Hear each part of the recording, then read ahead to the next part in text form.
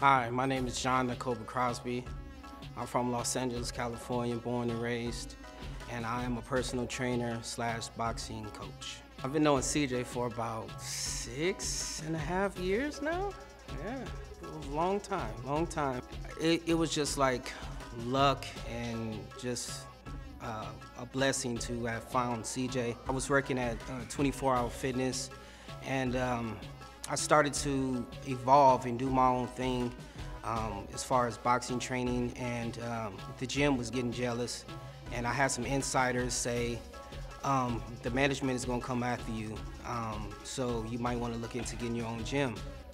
So I had a buddy of mine find CJ, and I went down there and I talked to him and K-Flash, and it's been magic ever since.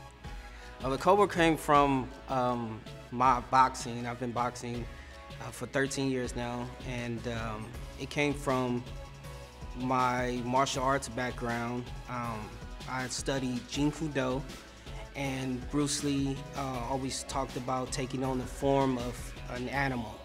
And the way I strike and the sound that I make and my speed the Cobra came to me. I stuck with it. It's been just with me ever since.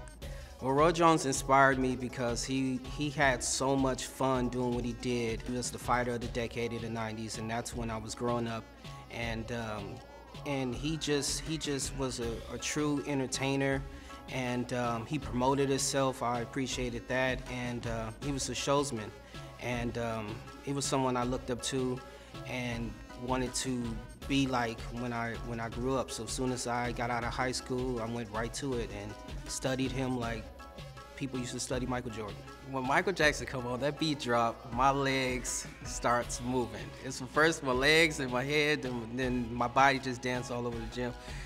They didn't know what to do when I first came in there, because I have my own playlist, and I started playing Michael Jackson, and I was dancing all around the gym. I can't never stop dancing to Michael Jackson, so I ended up coming up with a routine and a workout to a lot of his songs, and just to pay tribute and homage to him, because him and Roy Jones inspired me to be someone great, and I put the two of them together, dancing and boxing. As soon as the song goes off, they be like, woo, woo. So they don't even know that they're working as hard as they are, because the music camouflages the workout. And that's how I work out. I keep a pace I keep my pace up with the workouts with the beat, and it allows you to push because you're not actually worried about a number or worried about how much time. You just worried about keeping that pace to the rhythm of the music. I was training for a fight, and it was supposed to be in San Francisco, and the fight didn't go through, and I was training like very, very hard. And it was close to Christmas time, and since I knew no one was getting scheduled to fight no more for the rest of the year, I just went ahead and stopped so I can enjoy Thanksgiving and Christmas and my birthday. And by me stopping, it's offset my body, and it so happened to be the worst cold season of the year. And I caught a cold, and normally I can shake it by working out and and everything, taking vitamin C, but I couldn't shake this cold, and I ended up getting real sick, and the mucus got greener and greener, and it activated my asthma, and last thing I remember, I was Monday, and I was throwing a little late night circuit for my friends. They would come and work out. I would train them to keep them in shape. And last thing I remember, Monday, next thing, a week later, I wake up in a hospital, tubes down my throat, and everybody looking at me, and yeah, it was a crazy moment. That was a moment that I will remember, because sometimes you gotta go through things in life to really see who has your back. And no matter what, we wasn't talking for like 6-8 months, and we had our differences at the time, but when it was all said and done, they dropped everything to come see me at the hospital. And when I found that out, I just broke down. It meant a lot, and